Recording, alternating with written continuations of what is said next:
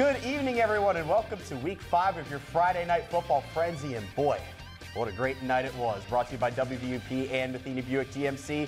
I am your host, Ryan Wilson, and for the first time this season, I am joined by WTAP's newest sports anchor, Josiah Schuneman. Josiah, welcome to the Mid-Ohio Valley, and we can't wait for you to get started.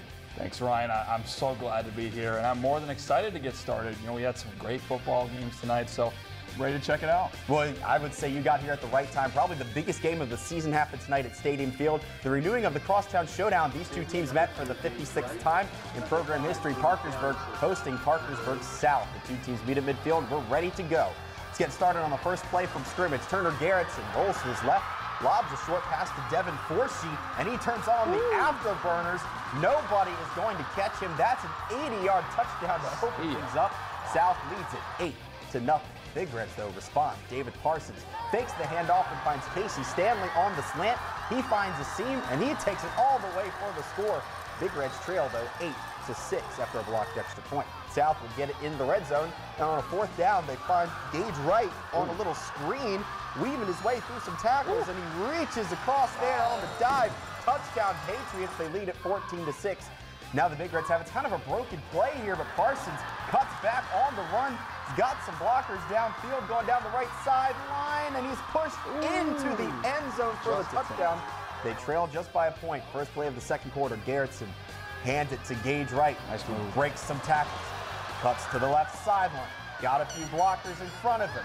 Tiptoes.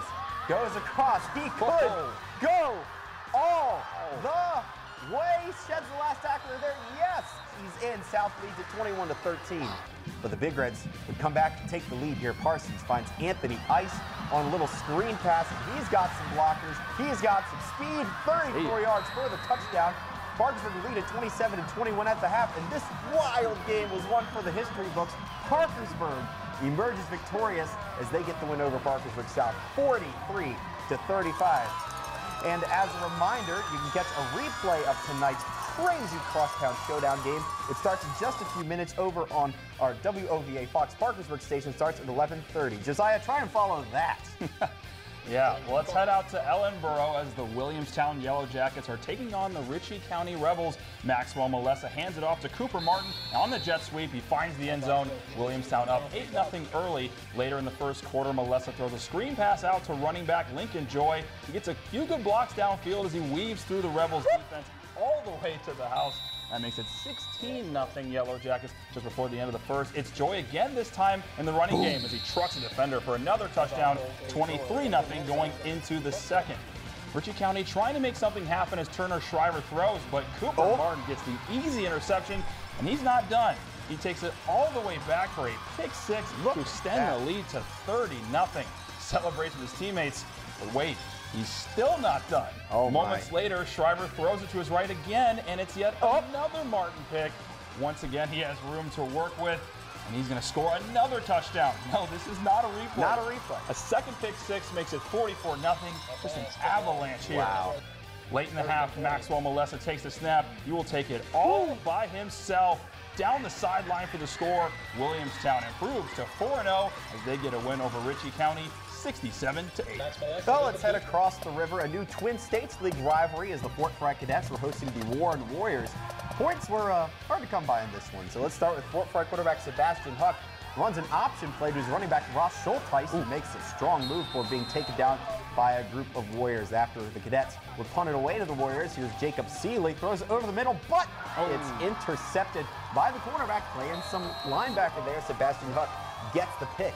Still no score. We move on to the second quarter. Warren quarterback Jacob Seeley keeps it himself on the quarterback draw, gets the fourth down conversion as he picks up the first down. On the next play, Seeley drops back, finds Tanner Pepper on the slant. He tries to get inside the red zone for another first down. The Warriors will be faced with another fourth down, though, on this drive. And then Pepper tries to get some space, but he is going to be stopped just short of the goal line.